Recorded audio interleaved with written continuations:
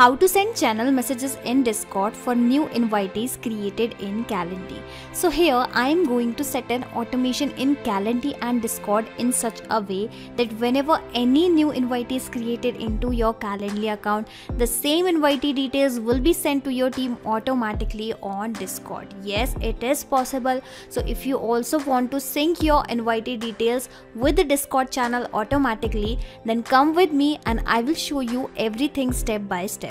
Now to automate this process, firstly I am going to connect Calendly with the Discord application with the help of Pabbly Connect, which is an integration and automation software.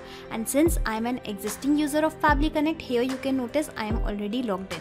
You can also create your free account in Pabbly Connect in just 2 minutes from this sign up free button, and in the free account you will also get free tasks to test this automation. Now after reaching out to the dashboard, firstly click on this blue button, that is create workflow, and then provide a random name to your workflow, to your automation. Okay, so I have provided, basically I have pasted the name as send Calendly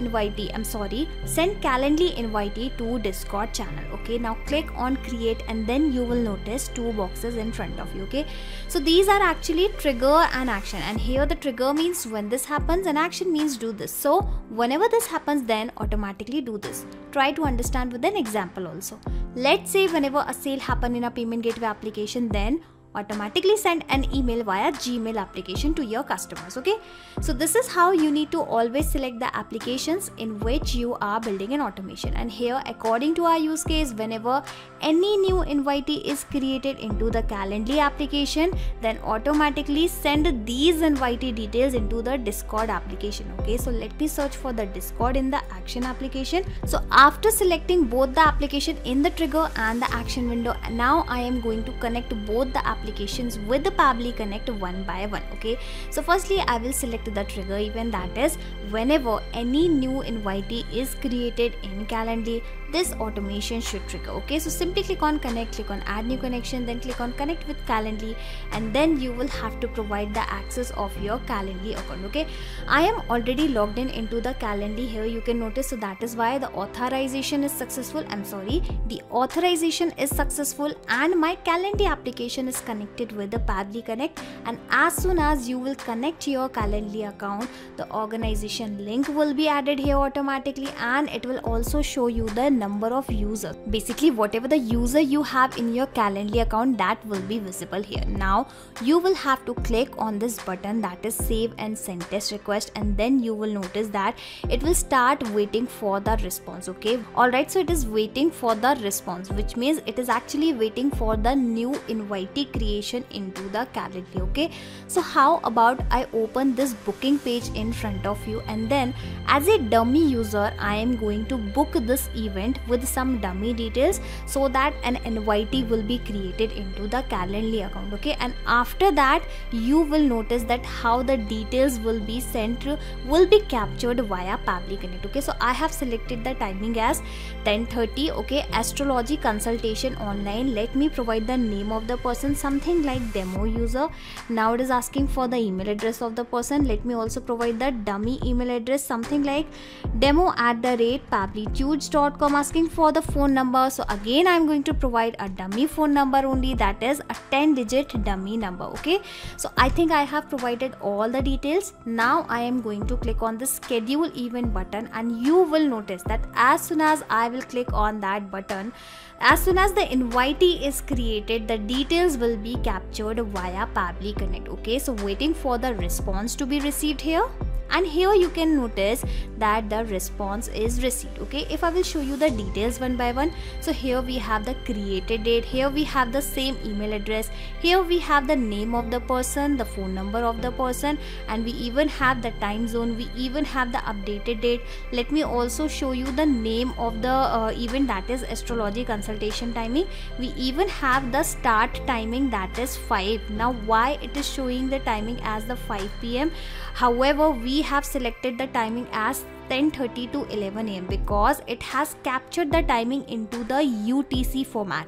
Don't worry, we can convert this timing into the normal Asia and Kolkata timing, and then you will be able to see the same timing which we have selected at the time of booking. Okay, so I think the presence of this data clearly shows that the connection in between Pabbly Connect and Calendly account is working absolutely fine. Okay, and now I want to send these invitee details to my team on Discord channel. Okay, so in the action event, firstly I will select this send channel message. Okay, clicking on connect, and here you can see it has connected immediately because I'm already logged in into the Discord application. Okay, and now it is asking the webhook URL, so you can visit this particular documentation and read everything that how you can get this webhook URL. Okay, so let me show you.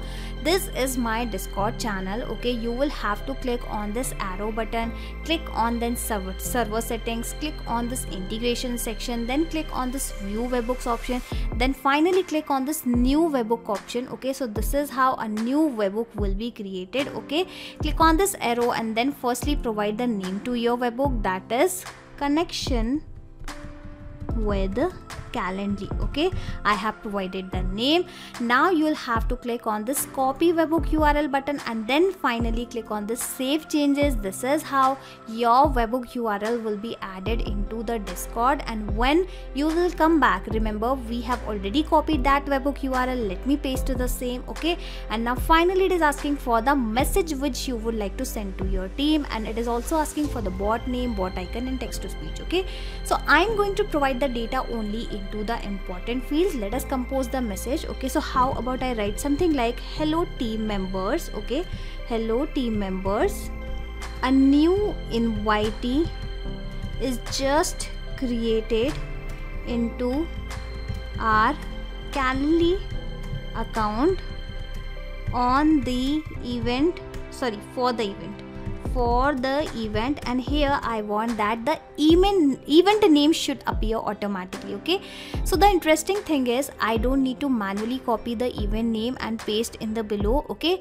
when you will click on this field, you will find the above data here in the drop down. Okay, let me search for the name of the event, that is astrology consultation online. Okay, so I have mapped it. Now you must be thinking that what is this mapping? So whatever the details I will provide manually, these details will remain same, but whatever the details I'm going to map here, these details will be replaced, will be changed automatically when this automation will work in next time in real time. Okay, so this is the difference in between providing the value manually and providing the value with the help of mapping. Okay, a new invitee is just created into our Calendly account for the event. Okay, and here I'm also going to share the invitee details. Invitee details are as follows, and here I am going to add the email address of the person. Okay, let us add a colon and search for the email with the help of @, and I can also share the phone number of the person, phone number of the invitee. Okay, let me again search for the phone number of the person, and here I have mapped the phone number as well. Lastly, I am also going to map the name of the person. Let us search for the name which was demo user. Okay, so I think I have provided all the important details. Just in case if you also want to share the timing, basically the start and the end timing, start time of event. Okay, of event. So here I can also map the start timing and the end timing, but the thing is the timing which we have captured is actually into the different format. So firstly I will have to convert that timing, and then I'll have to map that new converted timing here. Okay, so let me first complete this statement, that is end time of event. Okay, and let me show you how you can make this kind of conversation. Okay, so you will have to click on this plus icon firstly. All right, then search for the date and time formatter feature firstly. Now select the action event, that is format date with time zone. Click on connect. It will be connected immediately. Now you will have to provide that date. Okay, so currently I would like to correct the formatting of the start timing. Okay, so I have mapped it, that is resourced start timing, asking from the from format which is already the same, asking for the to format. So I'm going to keep it simple, that is YYMMDD HHMMSS. Okay, so I have selected the basic format, asking for the from time zone and to time zone. Okay, so this timing was actually into the UTC format. Okay, so let me search for the same, that is UTC. Alright, so here we have the UTC, and here I will write something like Asia / Kolkata. Okay, so I have searched for the same, clicking on this button save and send test request, and this time I am really expecting to be received the same timing, and yes, we have received the timing of 10:30. Let us cross check, and yes, we have actually scheduled this timing for this event for 10:30 AM. Okay, so this is how you can convert your start timing. Let me first rename this step in order to avoid any kind of confusion, because I'm also going to convert the end time. Okay, so firstly I will write here as start time, clicking on update. Alright, now in place of adding this date and time formatter feature, date and time formatter step once again from the scratch, I am going to do an interesting thing, that is click on this 3 dot and then click on this copy step, and after that again click on this 3 dot and then click on this paste step, and this is how the same step will be cloned, will be pasted at below. Okay, let me show you. This is the step which we have just pasted. Okay, firstly I am going to rename this step, and in place of start timing I will write something like end timing. Let me also remove this extra data. Okay, so I have done, clicking on update, and that step has been renamed successfully. Now in place of mapping the start timing in this field, I will map the end timing. Okay, because I am converting end timing this time. Okay, end time. Alright, so here we have the end time.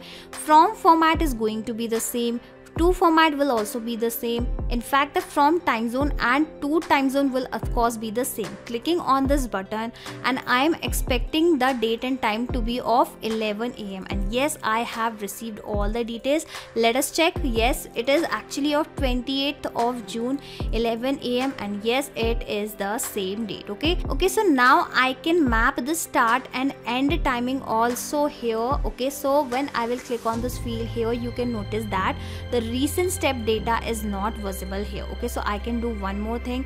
I'll have to click on this connect button once again, and then I am going to click on the save button. Okay, well, it has not asked for the save, it has connected it once again. Okay, let me show you. After that, when I will click on this send test button, when I will click on this start button, basically when I will open here, you will be able to notice that recent data also. Okay, so I have mapped the start time. Alright, it has got mapped at the incorrect place. Let me map it at the correct place, and here I will press enter, and then finally I will map the end date as well, end date and time as well. Okay, so where is the end date and time? I'll have to check. And this is the end date and timing. I think I have provided all the important details. Now I am going to directly click on this button, and you will notice that how the message will be arrived on my Discord channel. Okay, so you can read it here. The message is also already arrived, and even the response is received here. Okay, let us read the message. Hello team members, a new invite is just created into our Calendly account for the event Astrology Consultation Online. Invitee details are as follows. Here we have the email, the phone number and the name of the person, and the start time of the event and the end timing of the event. Okay, so this is how now onwards, every time a new invitee will be created into our Calendly account, those invitee details will be shared automatically with your team on Discord channel. For that, you will have to create this automation inside Pabbly Connect just once. After that, you can sit back and relax, because Pabbly Connect will take care of all the tasks in the backend. You do not have to do anything manually. And just in case if you want to access this automation inside your Pabbly Connect account, I will also attach this link into my description box.